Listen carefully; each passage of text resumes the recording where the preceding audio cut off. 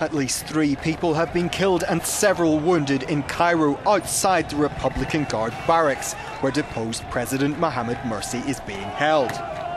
A group of protesters had been marching towards the barracks when it's alleged that the armed forces opened fire. The security forces initially confirmed 3 people had been killed in the clashes. However, they later denied responsibility, saying that they had only used tear gas, blank rounds and water cannons.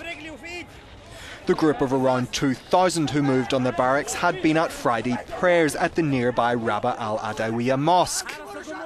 A witness said that during the clashes he saw several people fall to the ground wounded by shotgun fire.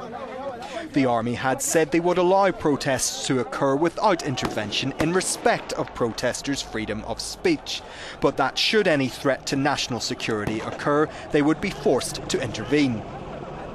Pro-Mursi demonstrations have been held in cities across Egypt in what the Muslim Brotherhood are calling a Friday of Rage.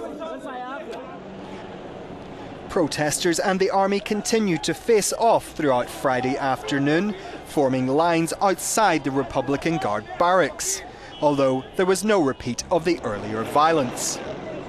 A year after becoming Egypt's first elected president, Mursi was ousted by a military coup.